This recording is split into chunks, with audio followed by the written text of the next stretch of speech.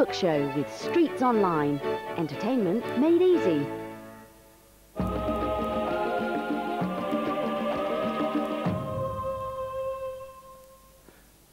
Hello again. Penny Vincenzi started her writing career as a magazine journalist. That was followed by a series of increasingly successful novels. Now she's embarked on a truly massive undertaking. No Angel is the first volume charting the social upheavals in the first half of the last century. It's also a love story and a study of moral ambiguity. Now, come on, you've given yourself a lifetime's work here. What years do we cover in this one? 1905 to 1921. And it centres around a publishing house, based on a real publishing house? Absolutely not, of course not. But it's about a family, and, you know, they all started as families, you know, the Macmillans and the Collinses and the Murrays and the Blackies, they were all families. So they were family businesses, and all my books are about families anyway, because, you know, families are such wonderful, seething, you know, wonderful murky waters. And so it seemed a very happy marriage, the publishing and the families. You see, I learnt something from your book. You give the number of books that were published in 1900 and how that doubled in only 10 years. So amazing. This was a true growth industry. It was a huge growth industry. And all sorts of interesting things I discovered, which was that an enormous number of books were published in the First World War, that soldiers took them out with them. You'd think the thing would collapse, and in fact it was a very good time for publishing, as was the Second World War. So I've learnt an awful lot, actually, myself, so that's always good for you, isn't it? It starts with a headstrong young woman who's got a man in her sights, and she's determined to do anything, and actually her strategy is very modern. Oh, very modern, but, you know, I don't think we've changed very much, you know. We've been around for millions of years. I don't think the biology has actually changed very much at all. Yes, so she gets pregnant, so her parents can't stop it anymore. So, and she goes through her life doing what she thinks is right.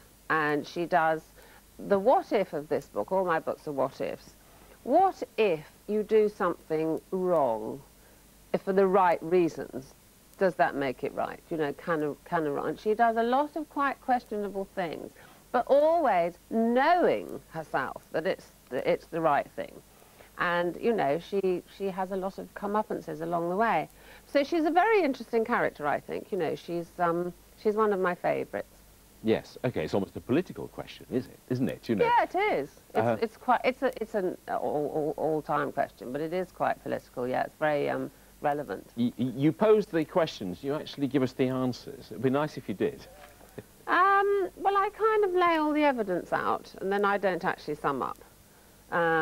But, I mean, one of the things she does is she has a friend in the slums, a very, very poor woman who lived, and I've researched this very, very carefully. They lived in 2 rooms, a lot of families, huge families, 6, 8, 10 children live in 2 rooms. The husband, as long as he earned about £1 a week, they could get by, and these men would walk 2 hours to work, 2 hours home again.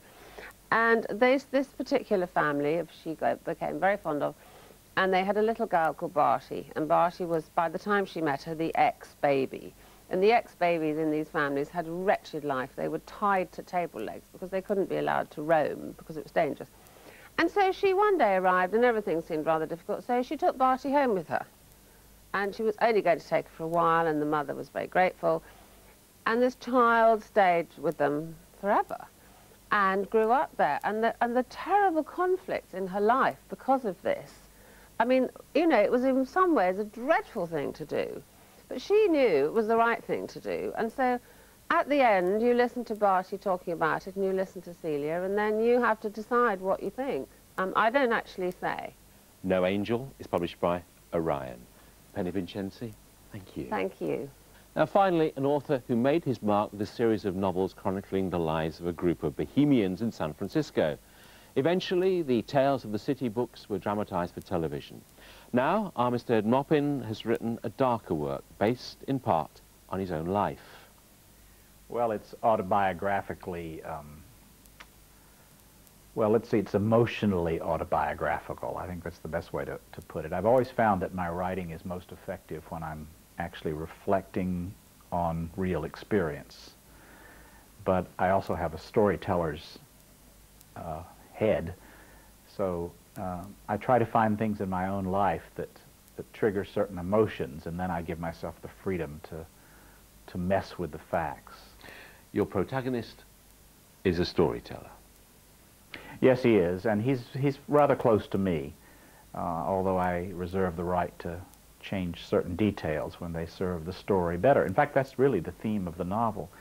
There's a term that's introduced very early, as you know, jeweling the elephant, that was invented by my ex-partner, who noticed that I had a way of taking a story and embellishing it beyond all recognition. And it's not really a form of lying. It has more to do with, well, storytelling. The protagonist speaks from a position of heartbreak. Yeah, that's the big part of it. I broke up with my partner about 4 years ago, and I had a general idea for the central mystery of the story, but it had always been a sort of Nick and Nora Charles thing, very soft kind of story, because there was no conflict in it. Well, life has a way of providing those things, and when Terry moved out, I realized that I was going to have to deal with that in some way. I've always translated my life through fiction. So in the midst of that sort of heartbreak, trying to figure out what I was going to do with my life and where I was and what this meant, I sat down and wrote the first chapter of the book. Really as a way of explaining things to myself. That's how I use fiction. I think that's the way a lot of writers use fiction. I've always loved the notion of writing what I think of as a thriller with a heart, or a thriller of the heart, if you want.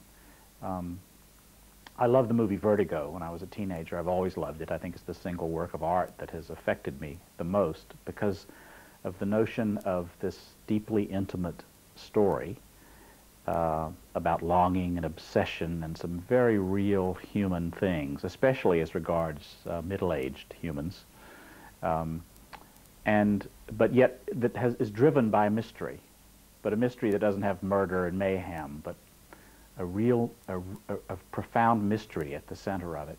Your character tells stories on late-night radio. Then he gets given a manuscript that's written by a young boy who's a listener. Well, it's a brilliant piece of work, and talks about this boy's horrendous life of sexual abuse, largely by his parents, and his escape from them, and the way in which he was adopted by a foster mother. And it's a very brave and funny document that moves this writer, this radio storyteller, to such a degree that he wants to contact the boy. He also wants to contact this 13-year-old, whose name is Pete Lomax, because the boy is a fan of his. He actually has listened to this man on the radio, and he's heard this man's voice and regards him as a father of sorts. He's kind of fixated on him in a way. The stories have helped the boy get through the roughest part of his recovery from this abuse. And so this friendship begins on the telephone between this 50-something man and this 13-year-old boy. The man is gay, has never had children. The little boy has never had a father, and they're kind of a natural match. The older man uses this to sift through his own experiences. That's right.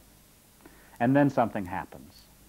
And I don't want to really take it beyond that, because the real fun of this novel, I think, is the ride it takes you on, where you go with it and where your mind begins to wander. The Night Listener is published by the Bantam Press. I'm Mr. Ed Moppin. Thank you. Thank you very much, David. You can find out more about the books featured at our website, www.sky.com/bookshow, or you can email us at bookshow@sky.com. Next week, Maeve Binchy on her latest full-length novel, new fiction from Linda LaPlante, Jay McInerney and John Banville, and true tales